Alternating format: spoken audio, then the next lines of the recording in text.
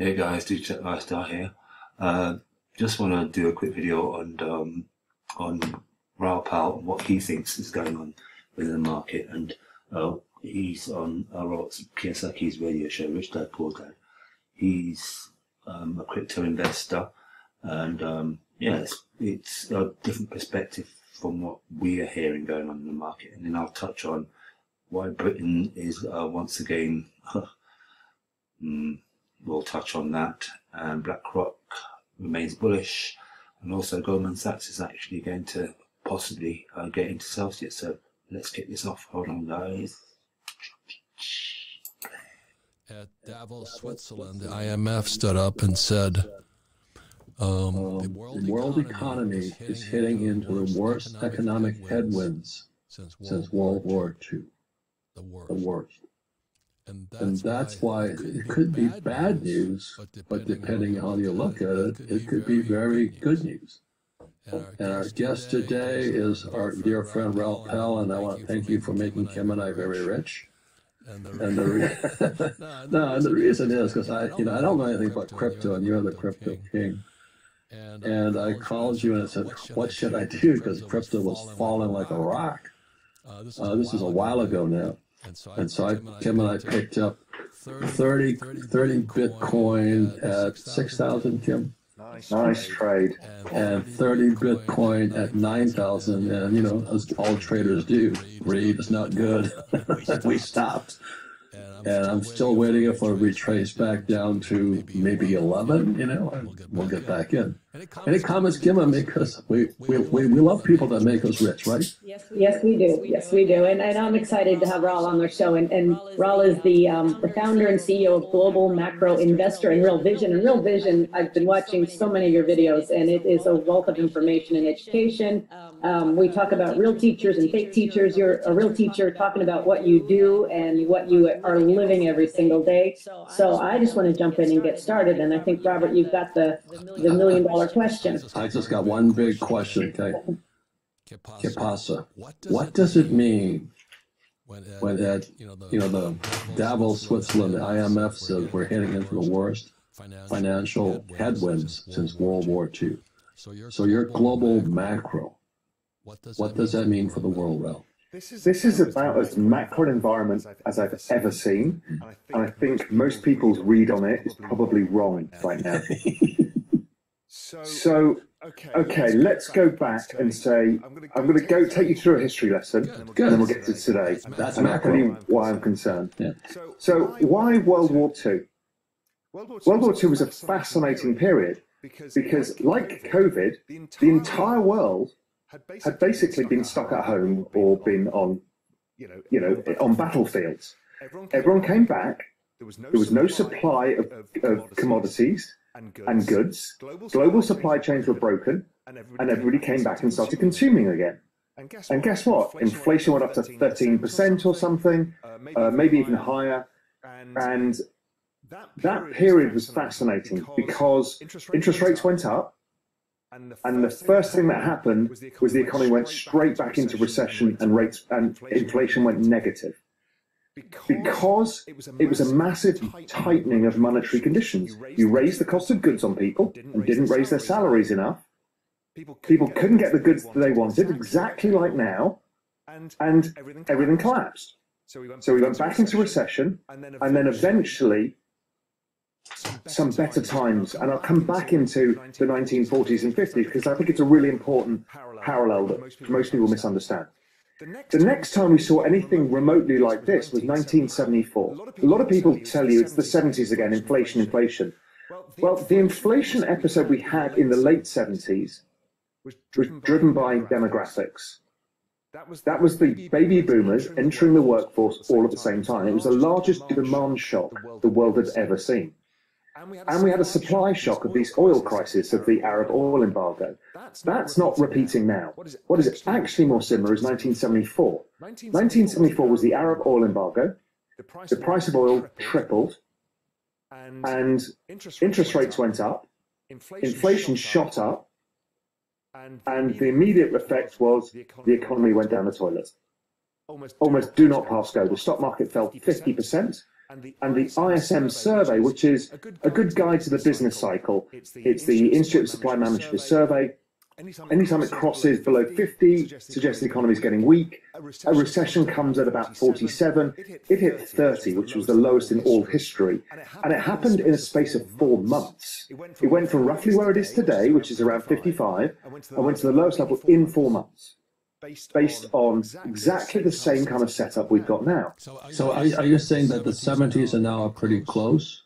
Yes, and inflation fell in 1974 afterwards.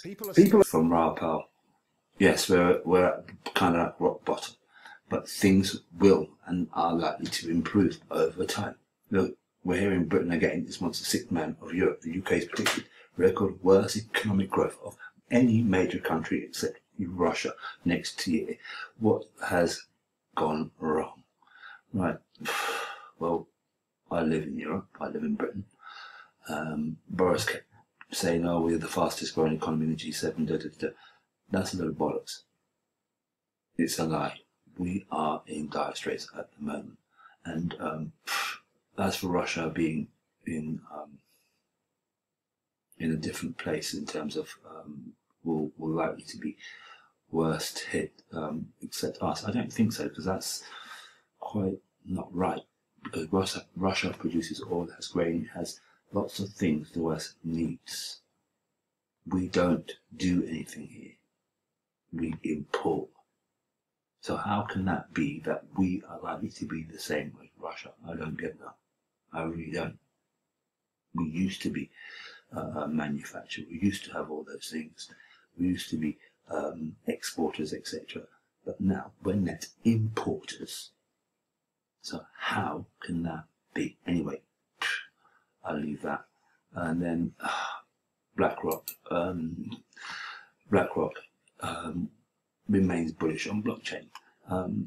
They're basically saying that, I don't know how to say that, Salam Ramji, international head of ETS and index investments at funding Titan BlackRock, provided some excessive reward for blockchain in a current interview with London-based Monetary Information, claiming that the know-how which undefines Bitcoin and different cryptocurrencies is extremely disruptive and revolutionary. The senior government understood blockchain potential to spice up effectively of the monetary markets. Ranjim's, I hope I'm saying that right, upbeat feedback about blockchain came after BlackRock launched an ETF that tracks a basket of 41 blockchain-related firms. Coinbase, the most important cryptocurrency change within the US, makes the most important share of product holdings. But BlackRock shouldn't be bought on crypto itself simply, but Ramji's instructed the outlet that is nonetheless had no intention of rolling out its personal blockchain product, even though main monetary firms resembling constituencies have provided you with their ETF functions. He explains that BlackRock has to reside as much as expectations by the way of high quality and regulated compliance. And this is the problem. I hope I didn't butcher the reading of that. I tried my best, guys. Sorry, but if I butchered that, hey, so what it is. It's what it is. You guys can go and look for it. It's on Crypto and Coin News. Basically, I see this as lack of regulatory compliance. If we don't look, or regulatory laws and whatever you want to call it, we don't have them. This is the problem. When we have them, then we're going to see a lot more of the BlackRocks and the Goldman Sachs and things like that getting involved. Then we're going to go to, I'll just do that. Hold on a second. Who cares? Hopefully soon. Oh, go away. Alright. This is the daily hodl. New law unveils expansion of stablecoin regulations requires cash backing, which I think is a great thing. Oh, this is messed up now. live. It's what I do. The state of New York is revealing an expansion of its stablecoin regulations, now requiring dollar-pegged crypto assets to fully buy cash, which is great, and we want to see that. We want to see these things come to fruition. I'm sick and tired of no regulations in this space, and this is a good thing. And I'm going to go on to Goldman Sachs. Goldman Sachs aims to raise $2 billion to buy Celsius crypto assets at a discount. Reports. Goldman Sachs has reportedly raised $2 billion to accumulate distressed assets from Celsius network. If the situation with Celsius worsens any further and the company has to file bankruptcy, Goldman Sachs wants to be ready to buy up crypto assets at a discount. As such, the Wall Street behemoth aims to raise $2 billion, reports say. My thoughts. It's all a bit sudden, isn't it? And I think this is what these companies have been waiting for, these BlackRocks and all these big institutions. Whether it's been coordinated or planned or not, we don't know. We do not know. We cannot prove that. But the fact is, they're now coming in after all the FUD that they had about, oh, crypto is this, crypto that. We don't want to touch Bitcoin. Any of our staff buying Bitcoin to will be sacked. All these bullshit that come out from these companies. Look, they are now going to take on these big companies such as Celsius, which, you know, if you look at it, it's too big to fail up to a certain extent. They're going to come and bail them out, take all their assets, etc., etc. Guess what? Those who are invested in Celsius in terms of their cryptocurrencies or have assets on the platform are going to lose out. This happens time and time again. Not your keys, not your crypto. Okay? Remember that. It is not your keys in your crypto. Get yourself a ledger, get yourself a decent wallet. Get yourself some kind of wallet where you have control over your assets. You can still stake from some wallets and still have access to your crypto. It doesn't mean that they stay on the platform. They're still yours because you stake them through the ledger. But the ledger will not say make your cryptos be lost because they're still on the ledger. You can still do that if you want to. And there is the Ledger Nano out there that is really good. I use that. I've got 2 of them. I store all my assets on there, and I'm going to be moving a lot more onto it off of these exchanges because the more time goes on, the less trust I have. I used to be with Celsius. Trust me, I used to have an account with Celsius. I still have an account, but I don't have any money on it anymore.